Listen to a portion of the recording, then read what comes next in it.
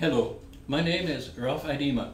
I am a biologist, and I was looking for ways to reduce a $200,000 income.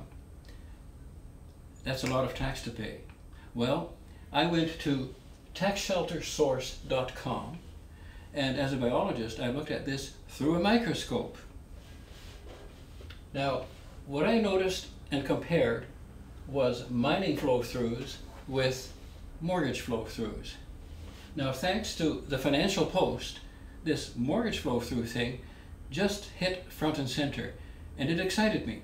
So I looked at the old mining tax flow-throughs and found that if I were to invest $100,000 in a penny stock on the exchange, I would get a $61,000 deduction using the super flow-throughs, the very best, and I would be paying $39,000 in tax on 200 grand.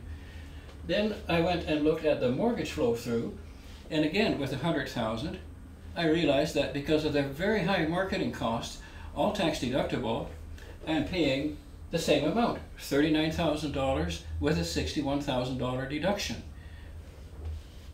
So this looked pretty good to me.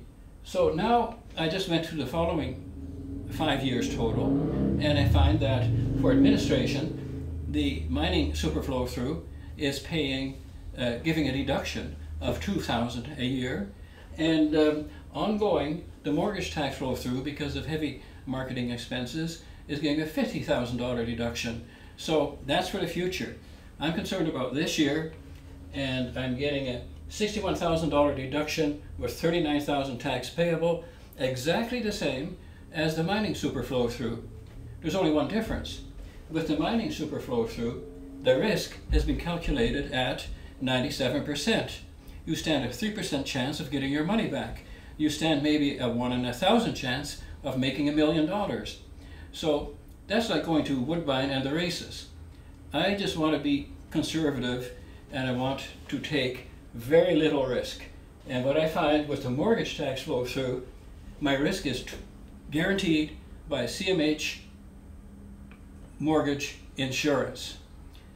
The government mortgage insurance will protect me, and my risk is almost zero. So I think, thank you very much, my microscope, yes, I'll take the mortgage tax flow-through. Now, if you want to go to the source that I went to, please take a look at taxsheltersource.com, and maybe you'll see the way I look at things through the microscope. Thank you.